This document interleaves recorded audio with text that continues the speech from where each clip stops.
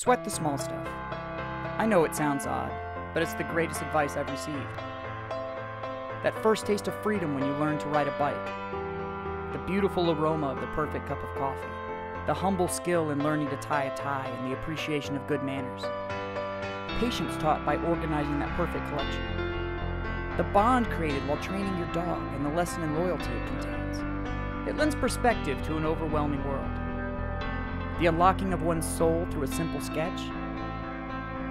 It's the small stuff that teaches us, builds us, shapes us, and brings the greatest joy. Masterful paintings, breathtaking symphonies, and epic films all start the same way.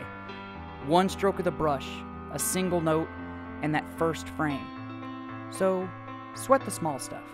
The big stuff tends to sort itself out.